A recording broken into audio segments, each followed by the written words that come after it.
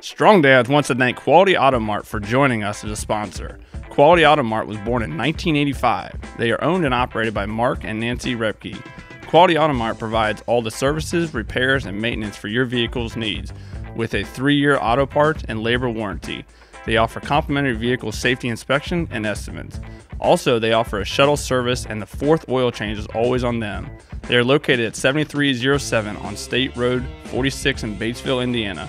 Make sure you give them a call at 812-934-2301.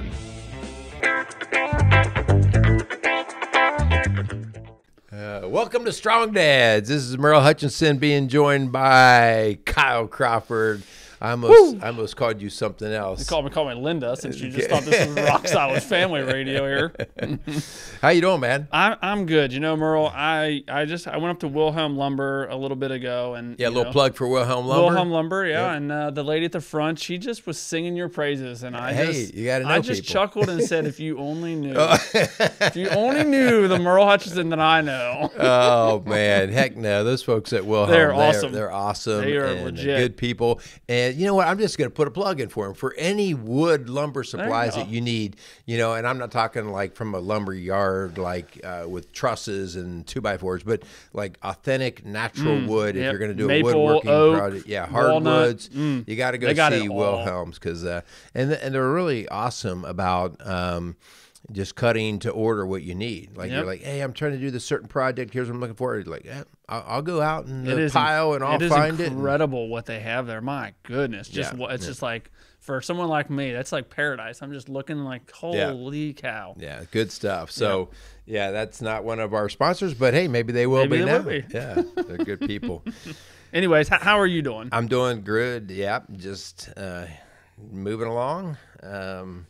Wrapping up the last bit of my whole summer project today. As you pulled in, there's concrete trucks and people getting busy. So we had the very last part is now kind of repouring some concrete, and hopefully that'll be done here in the next 24 hours. And good deal. We'll be rocking and rolling. Good deal. So speaking of pouring concrete, what are we talking about today? Well, you know, we're coming off of the back end of our series we did on different ways that Satan kind of attacks us, and kind of went through a little 4-part series in that, and you know, and then we had an awesome guest last week. So you know, for this show, we're going to talk about the value of work and what that looks like for us as men, and hopefully, you know, looking into our work to, you know, I think most men can relate to this idea of work, and the fact that I think most men, you know, feel the need and the urge to actually work.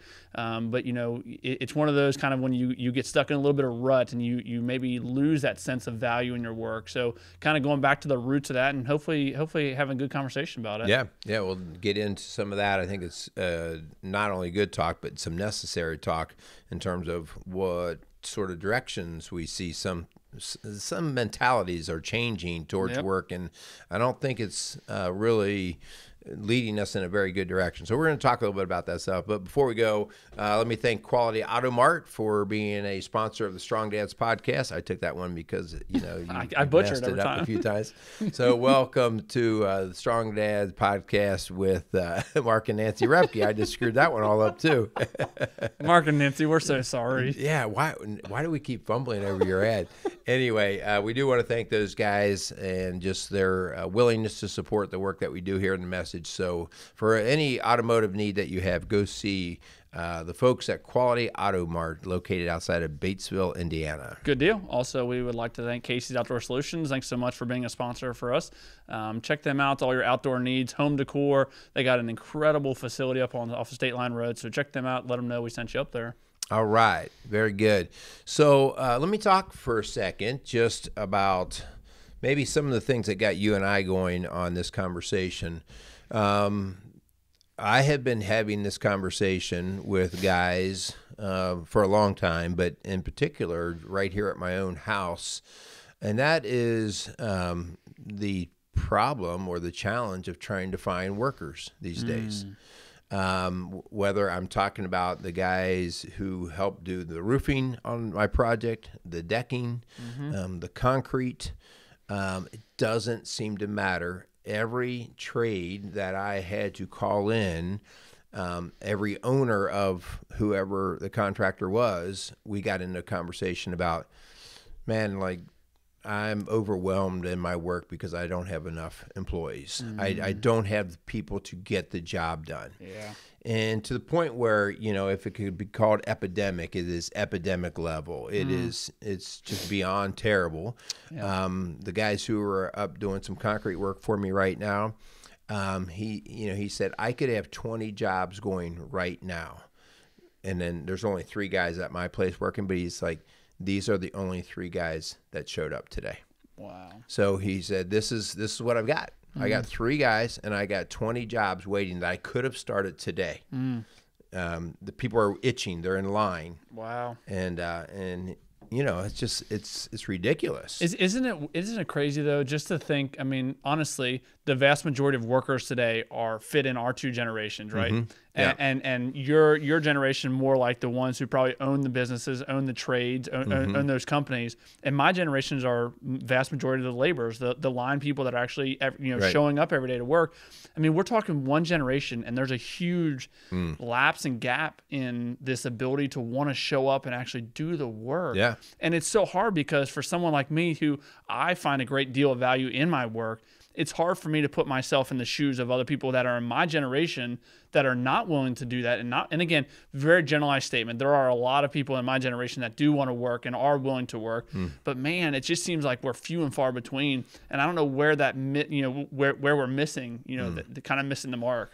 Yeah, exactly. I think it's part of the conversation today because I think somehow we have lost the idea of the value of work. Like, well, if the value of work is a paycheck and I can find a way to replace the paycheck part of it, then I really don't need to work. And so if I can find a way to cheat that, whether it's a welfare system, government handout, win the lottery, whatever it is, if I can find a way to cheat the value in terms of money, then the rest of it is meaningless. Yeah. And I think what we're seeing is the epidemic is way beyond a work shortage, but the epidemic is now an entire generation. This generation has lost into the millions now due to drug overdose, which you have personally been involved with on your side of a first responder. Yep. Mass or deaths due to shootings and crime. And so the incarceration rate is at an all-time high. And so what we're seeing, I think, is people have found ways to shortcut work by finding other ways to get money. I can sell drugs, welfare, whatever. And they have lost their way in life. Okay? And I think that's what we're going to get into a little bit today, that we have to stop associating work with just a paycheck. Because if it's just a paycheck, because all I have to do is somehow find a way to replace the paycheck part of that, and then everything else in life will be great, which is, goes back to the whole idea. Right now, as we're recording this, the Super Lotto or Powerball is now at $1 billion. I guess it's the second highest lottery in the history of that lottery. And the proof is in the pudding. Lottery winners are a very unhappy group of people. Yeah. And I know that sounds, well, give me a chance and let me see how unhappy I can be. Again, I just look at the number of divorces and suicides, and people tell you, like, it was probably one of the worst things that ever happened to me. I think it takes a very disciplined person in life to be able to take that much money on and not lose who you are. As this idea of the value, finding value in our work, as we, kind of get into this conversation, it reminded me, I believe, and any of you guys can fact check me out there, I believe it's Mark Twain that said the 2 most important days in the life of a man are the day he was born and the day he figures out why. And I think it is because, man, I believe at my core that I was made to be a fireman. I really do. I believe that God put me on this earth to be a fireman. I love what I do. I find a great deal of value and a great deal of like purpose in what I do. And man, it makes getting up and going to work a lot easier. And again, maybe a generalized statement. I think part of this conversation when it comes to finding value is this idea that, man, there's just a missing purpose and why men are showing up to work. I think for the most part, it's like when you don't have that true value in your work is because there's no purpose behind why you're doing what you're doing.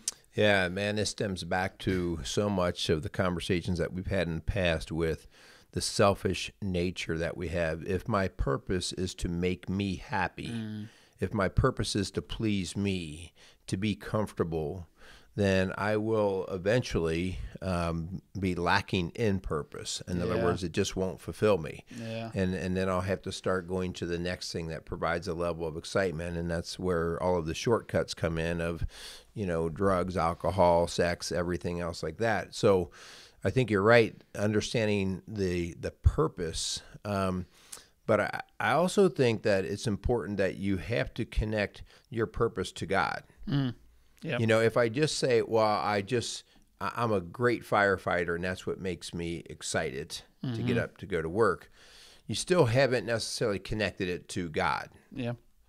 And I think that if I only connect, because eventually your body's not going to be able to do that, right? I mean, just look at me, right?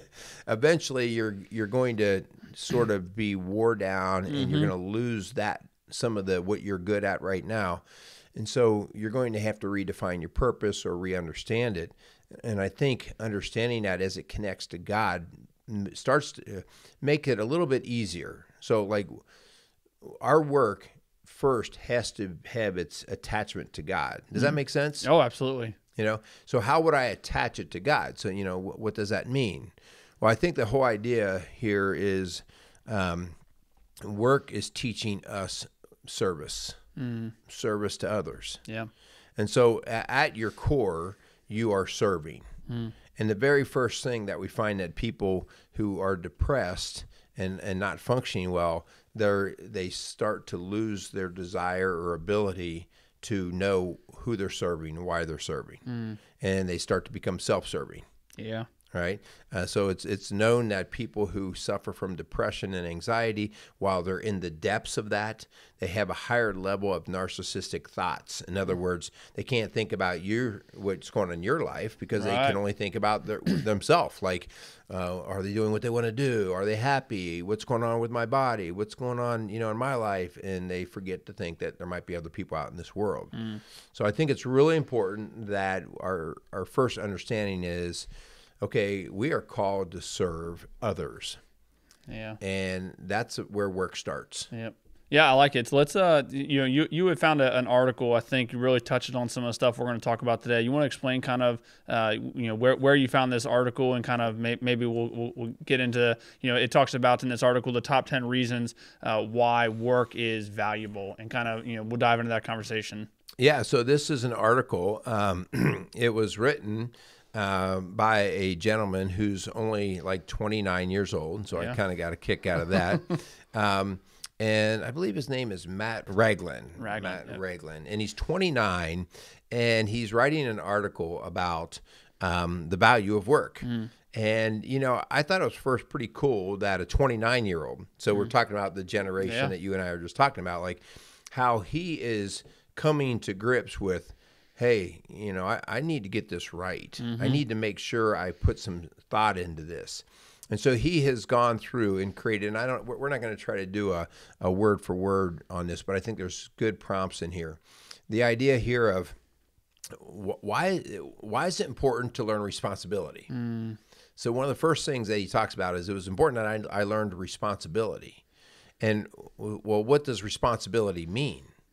Responsibility means you are holding the value of something or somebody else. Yeah. You're taking care of a kid. You're taking care of other people, your wife, whatever.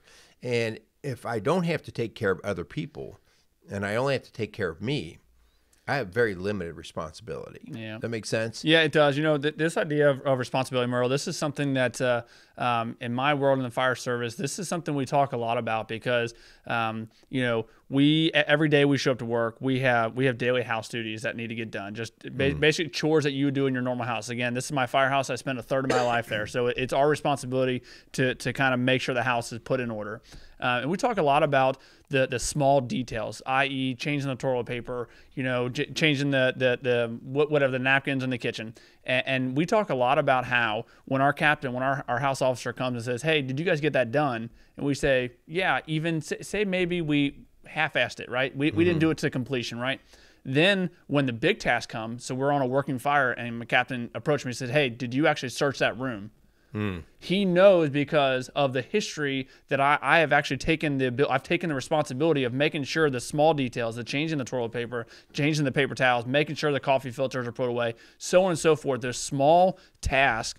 Then when it comes to the big task, he knows he can actually trust what I'm saying. So I think this idea of work, taking responsibility, man, I think starts with the small details, the minor stuff, showing to work up on time. Man, for some people that maybe, to me, that's a big deal. That, the small things like showing up work on time, showing up work ready to work with the attitude of ready to work. If your work requires you to do the small task, man, do those, because those are building habits, that responsibility. Man, if nothing else, you're going to teach your kids that the responsibility of waking up every day and going to work is meaningful. There's purpose behind that. And I just think, it's a great place to start with the idea of trying to find value in our work, that work is going to, teach us that responsibility. I'd love to disagree with you because it would make me feel less guilty.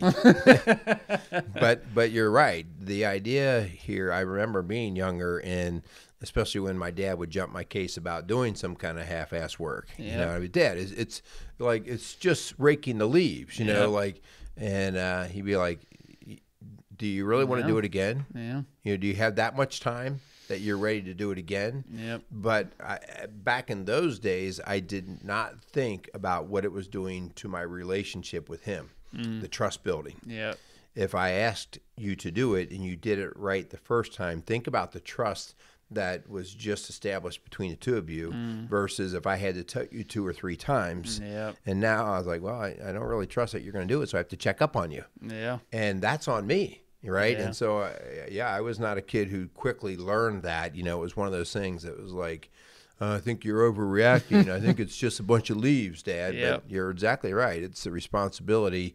And I think at the core of that, the demonstration that you can be trusted. Yep, I like it. Yeah, this next one, man, I think when we talk about finding value, man, and putting it back to God, I think this is a huge one. Man, work develops relationships. Man, the relationships that I have with the guys that I spend every third day with, man, I can't tell you how strong that bond is. I'm sure people that have been in the military, people that are police officers, they can attest to this idea that, well, heck, you and Linda, I'm sure you guys have a crazy bond, right? On top of being married, you spend every day together, working on your ministry that you're doing. Man, the ability to develop and have relationships with your coworkers, man, as a believer in Christ, there is so much value in that, because when you take the true value of that, you realize that relationship is bigger than just in the fire service, right? Because I show up every third day with the same guys. Man, my relationship that I have with those guys is bigger than any fire service. It's bigger than any fire we've ever gone on. Man, it's so much bigger than that. Where I want to know about the guys I work with. I want to know about their family, about their relationship with their wife, how they're doing as a man, right? And I think this idea, if you really want to start kind of take a step back and begin to try and find that value in your work, what a great place to start with the people, your coworkers. Yeah, I think it's fantastic because, when you can't get along with people, you're going to quickly find yourself on an island in life. And if you just keep doing that as life goes on, you'll eventually dwindle down all of your friend base or your support system. You mentioned Linda and I working together. Well, we were married 31 years before we started Rock Solid Families, and I thought we had a pretty solid marriage. Obviously, that's what allowed us to start the Rock Solid Families. But when we started working together, it was a whole different level of being put into the soup, into the boiling water, because we had to quickly figure out tension between us. Like when something, like just like you, if there's a fire and you and another guy disagree on, you don't have time to sit there and argue and bicker about who says this is the right way to climb a ladder, right? Like the house is burning. You want to get on it. And the same thing, Lynn and I found, like we were starting to have tension between the two of us within our work, our ministry. and we had to go home with it. We had to be at the office with it. And it made us double down. And I think our marriage is even better today than it was 5 years ago, but it wasn't easier. I mean, we had to go through some refining there of, all right, this is really not working well. So yeah, it forced us into an even better relationship. For sure. Yeah, this next point, that work produces endurance, I think is spot on, man. As a long distance runner when I was in high school, I remember thinking this all the time, that the beginning of the season for us, man, 3.1 miles seemed like a long way to go, right? By the end of the season, I'm like, golly, we're putting 5, 6, 7, 8 mile practices in. That 3 miles doesn't seem that hard. And I think this is exactly what this author is talking about, this idea that as you go through your work, man, the trials and tribulations that you're going to go through, especially if you're doing with other people, man, those are when I'm at work and we're in the midst of a fire and things aren't going good, to go back to the drawing board, to go back to the kitchen table and sit and be like, hey, man, next time we do this, and then 2 days later we get to try it out and we get to figure out if what we're doing is actually going to produce something. Man, that to me, that's when you have that conflict, when you have a little bit of friction, whether it be with a person or whether it be with actually the work you're doing, the ability to kind of dig your heels in, right? And I'm sure your generation used to say, buckle up your bootstraps, right? And like, let's go to work. I think the ability to have that endurance, to realize that work is not just for the paycheck I'm going to get in 2 weeks, right? Work is this long career of actually developing my skills and redefining my skills and making sure I am the best person I can be for that job. Yeah, perseverance. I love the idea of getting mentally tough to get through the more difficult day or time or task. This kind of sucks where I'm at right now. Put your head down and go. And you say my generation, I think my generation was one of the first generations that really started to find shortcuts into comfort, because we did start to get exposed to, well, the computer can do that for me. Well, I can sit a little bit longer. And I think we had a taste of hard work, but a taste of the comfort, and we have thrown away the value of the hard work. I actually see you guys now, those, especially guys your age and younger, who do have the capability of work and desire, you guys are rising to the top quickly because you're showing up. Like you already know how to get through a headache or a tough day. And so I think I just was talking to some of these guys out here doing concrete. I'm like, you guys, there was a couple young guys there. If you want to work, you can make some major money. You can own your own company in a matter of no time if you want to show up, because you're learning right here how to get through the headaches, and there's no competition. I think there's the next point on here. This used to drive me crazy in schools, self-esteem. There was a big push for years about parents giving their kids self-esteem and teachers giving kids self-esteem. And it never even made sense at the time. To me, it was it's good to praise and encourage and give words of affirmation, but you don't give people self-esteem. If I tell you you're good at something when in fact you're not, I'm a liar. And I set you up for greater failure. And so the only way you actually get self-esteem is actually by doing the work, by proving to yourself that you are capable and worthy and valuable in a particular task. And so self-esteem, it can be taken away from people. I can look at you and I can beat you down. But I can't artificially build you up, because it's kind of like in sports. The reason there's a scoreboard doesn't lie, right? And at the end of the day, it's going to be what you produced. And self-esteem is, well, what am I putting out there? So I think it's really important that that we recognize work, or our output, our productivity, is something that gives us our self-esteem, not other people's praises. Okay. Just real quick on that, Merle. The one thing that I have found, and again, I'm just using my experience as kind of my talking point here. I would say when you fail at something, dig into that even more, because the self-esteem you're going to develop from that, if you continue to try it, right? So when you mess up, so I know when I got put onto a ladder truck, throwing ground ladders was a huge hurdle for me because I'm a Yeah. small guy, right? And if I were just to throw my hands up and say, well, I just won't do that, right? That I'll leave that for someone else.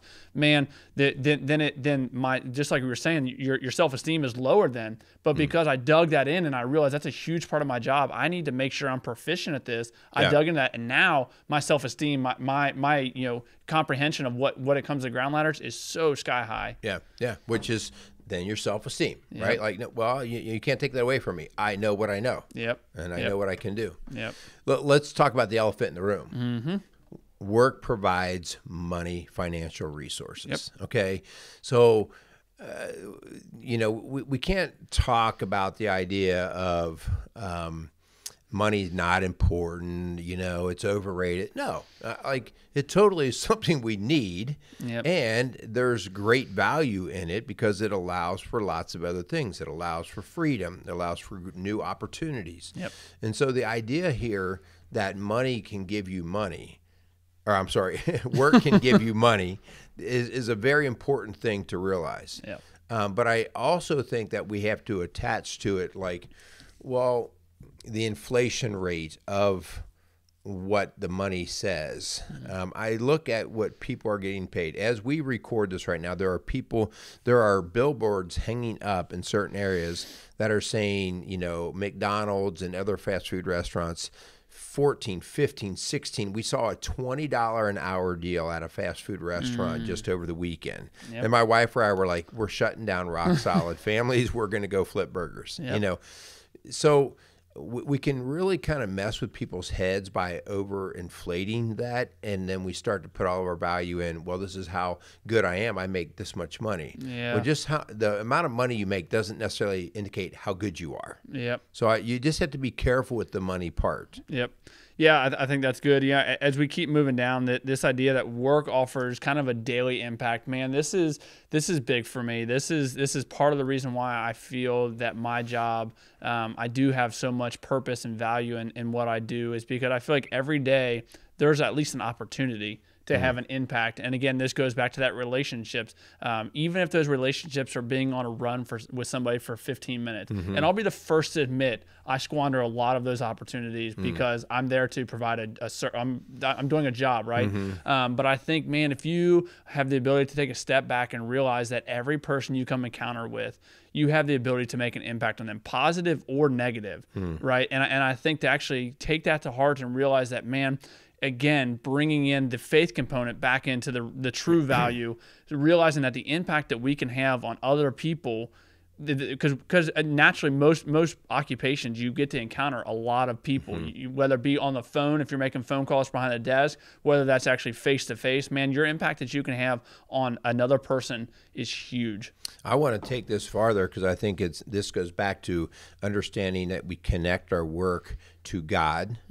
Because I think, Lynn and I felt like Rock Solid Families and starting this ministry was not just about making a marriage better today. It was about making families better and generations to come, kids' lives better, their marriages. Excuse me, I'm getting all messed up here. Making them better. And so when you connect it to God and you see that God works in a timeless frame, he works on an eternal frame, the idea that now the impact you do has an eternal impact. So you just serving somebody, helping somebody, encouraging somebody in your work, you could change the course of their life. So good. Yeah, man, this next one that this author was talking about is this idea that work challenges your comfort zone. Holy cow, this is spot on for me. I can't tell you the number of times I've been so uncomfortable walking into someone's house asking them what I can do for them because they call 911. And man, I think, again, bring the faith component. I think God wants us to be challenged in everything we're doing because comfort, it breeds complacency, right? And in our complacency, it breeds just this lack of value that you're finding in your work. Man, I think in everything we do in our work, we should be pushing our comfort zone because everyone likes to sit in their nice little bubble, right? They don't want to be challenged. They don't want someone to ask them questions. They don't want to, be put in a dirty situation. Man, I just think that, again, going back to trying to find that value in your work, put yourself in positions where you're not comfortable. Because again, if you want to talk about building self-esteem, put yourself in a really uncomfortable situation. And then yes, go back to the drawing board to be like, all right, next time I'm going to be a little bit more comfortable because I've already done this. Building that experience, I think the only way to really truly build experience is to put yourself in situations that you're not used to. That's the only way to truly build, that comfort. Yeah. Write this down. All right. I use this all the time. I need a pen. Especially with my young guys. The most dangerous water you can paddle in is calm water. The most dangerous water that you can paddle in is calm water. And the reason is because you become complacent. If you're constantly out on a flat watered lake and there's no breeze and you think you're great. You think you're awesome. Look how much headway I make. Look how fast I go. And occasionally we need a little bit of stormy water. Now, nobody likes hurricanes, so Right. let's be real, okay? But the idea of if the first time water gets a little choppy, I flip my boat because I've not practiced my skills of keeping it upright because I'm always in flat water. I'm not very good at what I do. Okay. And so having the ability to get through, one of the things that we talk about in the Special Forces group that we're familiar with is they have to get comfortable being uncomfortable. And when you talk to those guys and they're going through BUDS training and Hell Week and all that, and they are freezing cold as they're wet and sandy out on the water, and they're just like, you learn real quick that you embrace the suck. Yep. You embrace the suck and say, yeah, this is so good. I feel miserable right now. And it's only because you got to mentally know how to get through your discomfort. Yep. Man, that's so good. This next one, Merle. Man, this is a tough one to really. I think whether it be a pride issue, whatever it looks like, but man, to truly find the value in your work, you need to realize that work is not about you. This is a tough one. I'll be the first to admit, this one is a tough one for me because I feel like at where I'm at in my career, man, I am trying to change the environment that I'm around, and I'm trying to change the firehouse that I'm in and trying to incorporate different things of the guys that I want to see on the fireground, right? As a quote unquote, leader, not leader, right? I don't have the cool title of a lieutenant or a captain on my fire department. I'm just a fireman. I'm an everyday fireman, right? And I lose the fact that, man, it is not about me. It's not about what Kyle Crawford wants in the firehouse. It's not about, again, you want to talk about, it's not about you. Go back to the last point because if you think it's about you, you are way too comfortable. You are way too comfortable in your position. You kind of hit this plateau, right? Man, I just think this idea to realize that work is not about you. There's bigger purpose behind why you have to show up to work than just because, hey, Kyle Crawford's here now. Everything's fine. Yeah. Well, it's such a mentality that has been really promoted for so many years. This frustrates me all the time, and I know I'm just being naive. But when you see an athlete that's a pro athlete that's on a great team, and they're winning Super Bowls or World Series or whatever they're winning, and their contract is up, and then all of a sudden they are worth, X number of millions of dollars, and they could stay on this team and keep this team together, keep the nucleus together, and keep the winning going as a team. Or they could say, well, you know what? This is what I'm worth, and I'm going to go out and shop myself around. And so I think it is detrimental because not just does it hurt the team, but all of those who are watching get the same mentality. Well, what's in it for me? And so when you hear people say, well, I just don't care about anything other than winning the Super Bowl or whatever, it's like, well, if that's the case, then you'd be willing to say, you know what, I'll take $1 million less, but I want to keep this group together because, man, we're like brothers here. We're like brothers. And it's very rare anymore that you see that. Guys' contracts come to expire, and they're like, you know what, I got to look after me and my family. And they always throw their family in there. It's like, no, you're looking after you. So we just have to be careful. It's not that you aren't an important part of the formula, but it can't be simply about you. Yep, I like it. You know, this next idea, this idea that work improves society, man. That maybe that's the obvious one, right? That's a big duh. It is, because I mean, the more people we have working, the better our society looks, and the better our society functions and operates, and is all very true. And this going back to the last point, that work is not about you, right? This idea that man, if you want to improve your community, if you want to improve your family and the people, your relationships you have, man, all that it's a domino effect that if you lose sight of the fact that it's not, if you think it's all about you and screw the society, screw what everyone else is thinking, whatever else is doing, man, when you lose sight of that, the domino starts to fall. And then I think that's where you begin to truly lose that value in what you're doing. But if you realize that, man, when I show up to work every day, and so do the other guys that I'm working with, the other people I'm working with, collectively as a group of employees, when we show up to work, we are improving our community. Yeah, I mean, we say it's a big duh factor, but it's not in today's culture. The idea that people will, I love when we have protesters out in the middle of the day, and we're like, how's that guy do that? Yeah. Doesn't he have a job? Don't you have to work? Don't you have to work? And it's like there's a number of people out there that think that their quality that they add to the world is them going out and protesting, and versus just carrying a day-to-day job. And so I think there is an important factor here, because the day-to-day work says that you're taking care of other things, other responsibilities versus just yourself. All right, so the next thing is just talking about, hey, do you want to be a slave to somebody else, or do you want to have some independence?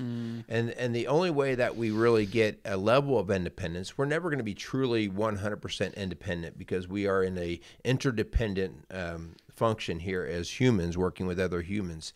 But the idea of me not being a slave to another person is freed up when I know how to work. When I know how that I don't have to be dependent on somebody else keeping me around, that I could go out and make my own way. And my son is getting ready to, he's looking to get a little winter job.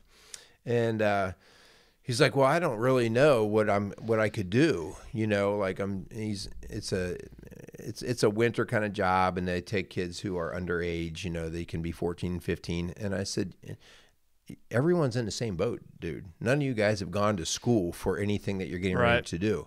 I said, you know, I was told very early that your first jobs when you're a kid and you haven't developed any particular skill yet, the biggest thing that you need to have in your mind is nobody here will outwork me. And I remember that baling hay.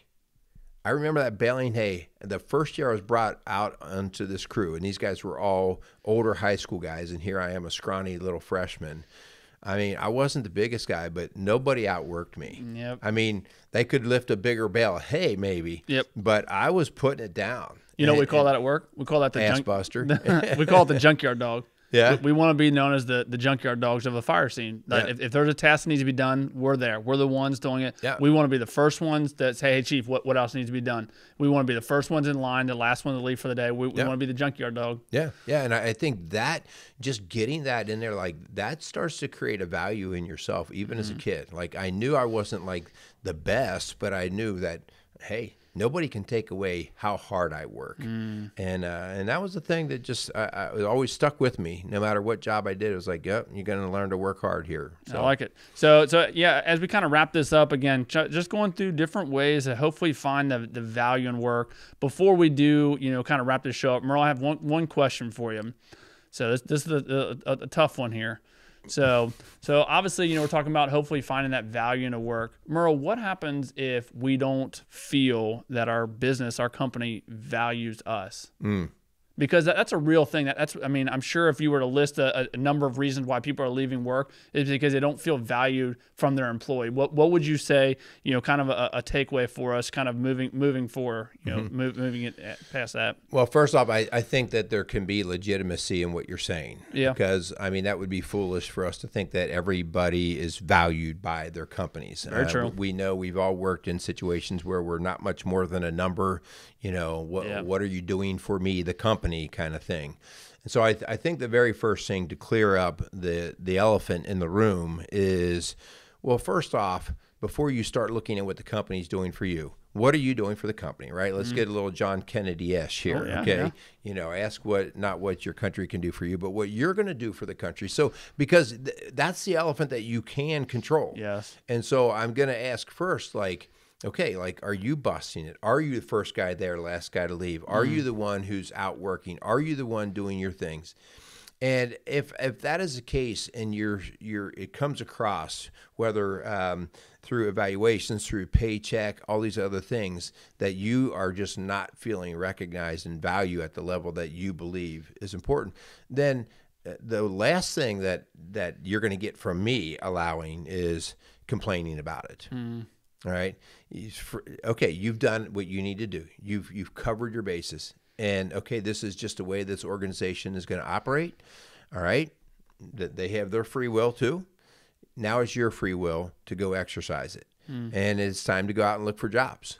Yep. Okay. And I've changed jobs in my life. I know we've had conversation with you. It's like at some point in time, sitting around and doing nothing but complaining is just not acceptable. Yeah, just perpetuates the problem. Yeah.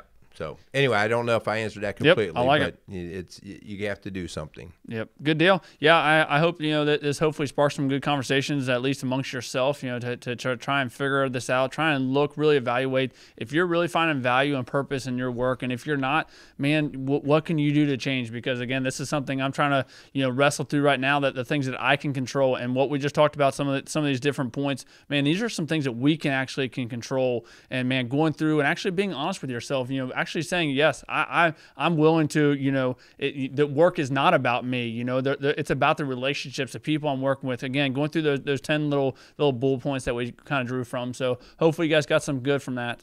All right, very good. So, guys, we need your help. We need your help in spreading the messages. And if you are one of those guys who gets something out of what we try to put out, we want to thank you. Please give us a 5-star rating. It just helps boost up the search engines as people go out there looking for good stuff.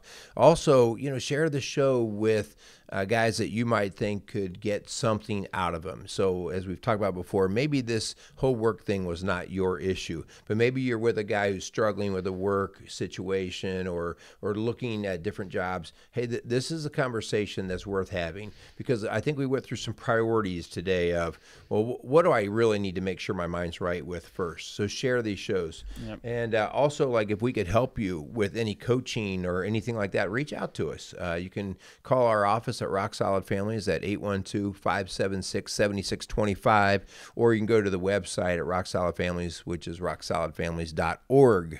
So there you go. Let's get it done. We got work to do, brother. Come on. We got work to do. We have a lot of work to do. Yeah. Thanks so much for Quality Auto Marts and Casey Outdoor Solutions for coming alongside of us. Really do appreciate them. You guys have a good week and go out there and be a strong dad. Casey's is a premier garden center and gift shop located in Lawrenceburg, Indiana. Casey's offers a wide selection of plants, landscaping materials, home and garden decor, and gifts for every occasion. Casey's is committed to providing exceptional service, a unique shopping experience, and value to every customer. Stop in and see what makes Casey's so unique. Located at 21481 State Line Road, Lawrenceburg, Indiana, or call 812-537-3800. Let Casey's help you add beauty to your home.